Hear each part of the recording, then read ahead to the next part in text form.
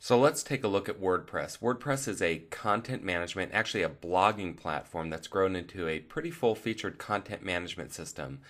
Certainly a content management system that most people would find fairly simple to use and much simpler than some of the more complex CMSs that are out there. And by content management, I simply mean a place that you can publish pages and specific content. So we're taking a look at my book's website, itcareertoolkit.com, and the home of building your IT career. And you may have found this tutorial through that site.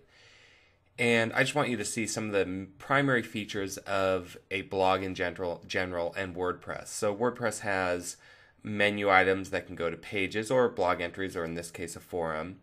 And WordPress often follows a similar layout where you have a heading, and then you have blog entries scrolling down the page. You have a sidebar, right or left sidebar in many cases, that can have various pieces of content. They call these widgets. This widget is a text widget where I can put in HTML and I put this information about the book. You can have a place where they can sign up for blog updates. That's another widget. Recent post, and other information. So forum, when you added the forums, or when I added the forums, it gave me a widget to show the various forum categories or forum topics.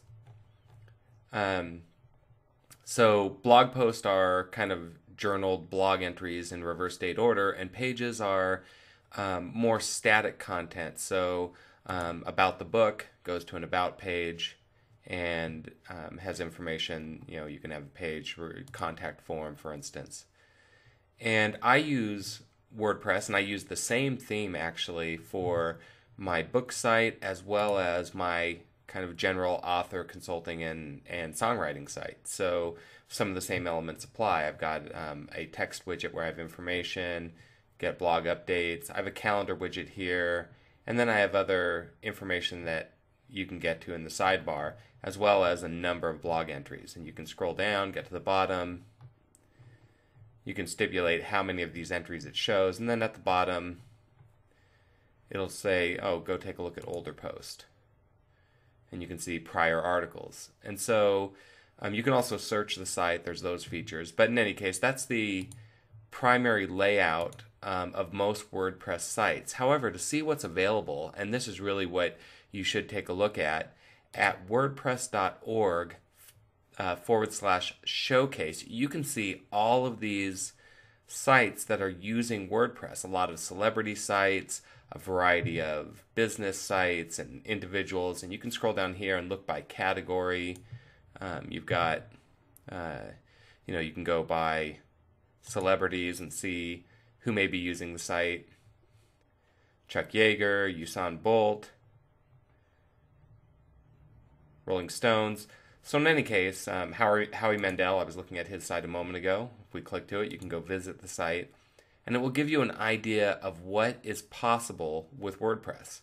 And so here's his site. So they've taken a specific theme or pre-built layout, and then they've customized it to create the look and feel that he wants. And WordPress has some powerful search engine features as well. So I'm going to show you just one.